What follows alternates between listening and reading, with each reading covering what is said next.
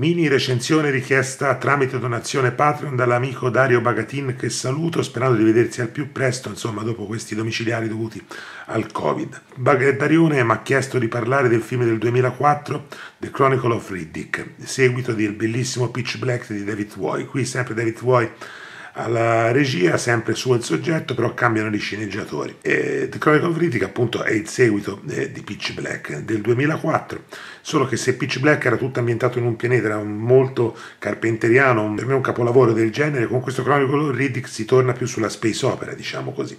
Infatti è la storia di Riddick che dopo il casino del primo film si rifugia su questo pianeta completamente fatto di neve, viene catturato da questi mercenari, ovvero lui si fa catturare, viene a sapere che l'ultimo rimasto vivo con lui insieme alla ragazzina di Pitch Black dovrebbe averlo tradito, quindi va sul suo pianeta. Mentre è sul suo pianeta in realtà gli viene rivelata la profezia per la quale lui, essendo l'ultimo dei Furiani, non è assolutamente un umano, è l'unico che può salvare il mondo dai necromonger completamente dediti alla conquista dell'universo, che insomma idolatrano il loro capo che dovrebbe essere andato nell'altro mondo, e infatti riesce a tirar fuori l'anima delle persone e a farle morire. E da qui insomma la conquista di questi necromonger, che dovrebbe essere fermata appunto dal nostro. In realtà poi cosa succede? Arrivano i necromonger, spaccano tutto, ammazzano il nostro amico di colore, l'imam avanzato nel primo, e da lì in poi Riddick quindi non stenta a farsi vedere subito in ghigna e inizia a dare la guerra che deve dare ai nostri, e poi a cercare anche la ragazzina che ormai è diventata adulta,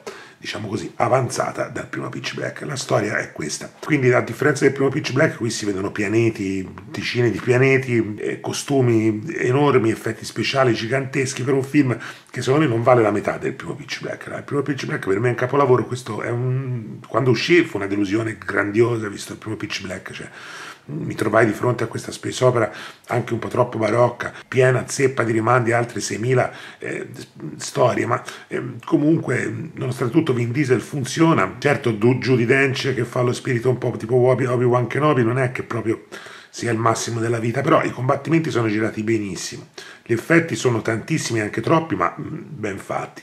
La storia alla fin fine è un classico, insomma, infatti il finale con lui si mette sulla serie tipo Conan non fa altro che far capire che questo è un fantasy nello spazio, un puro fantasy nello spazio, quindi una space opera vera e propria che il nostro dirige comunque con buona mano.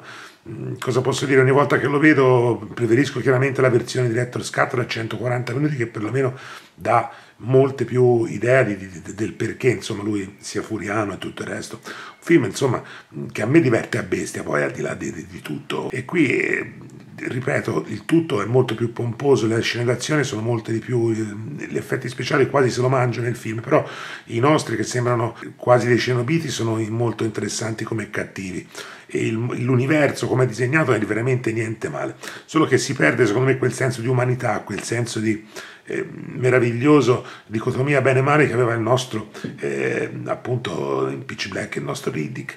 E qui Riddick malgrado tutto diventa eroe, però non lo diventa fino in fondo. Insomma un classico film che una volta mi piace tantissimo, una volta mi fa schifo, una volta mi piacicchia, a seconda di come sono messo a serate. Insomma di sicuro è un classico tipo di fantascienza che a me piace, e alla fine dei conti insomma la pagnotta è portata a casa. Fu un insuccesso enorme in confronto al primo Pitch Black, che costò molto meno e incassò molto di più. Film di fantascienza di quelli zeppi di effetti speciali, divertente, che chiaramente non può essere visto se non con Pitch Black davanti, e meno male visto che quello è veramente un capolavoro. Qui siamo di fronte a un film divertente, a un film di spazio, a un film d'azione più che come era Pitch Black, un vero horror thriller fantascientifico. Qui la fantascienza serve appunto per raccontare una storia che sembra quasi quella di Conan o di Excalibur. A voi comunque la scelta qui sotto c'è il link, se vi è piaciuto Pitch Black come è piaciuto a me, comunque non potete fare a meno di avere né Chronicle of Riddick né il terzo Riddick, perché così si conclude la saga.